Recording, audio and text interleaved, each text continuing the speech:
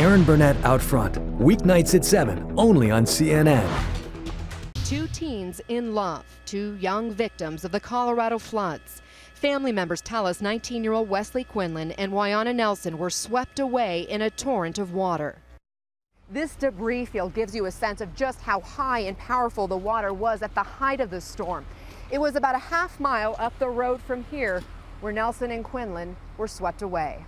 Their car careened off the road and got stuck on a wall of debris. Family members say they tried to escape, but the water was too swift. Nelson fell first, and Quinlan tried to save her.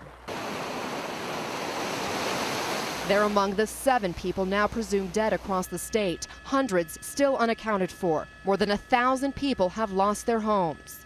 Cops and firefighters said it'd be probably like 2 to 3 weeks until they build a bridge, and then we can get our vehicles out.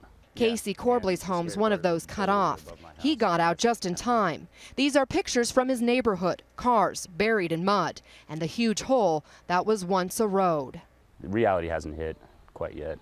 Casey is determined to get back home by hiking, an uphill climb, fueled by a Colorado spirit that doesn't give up.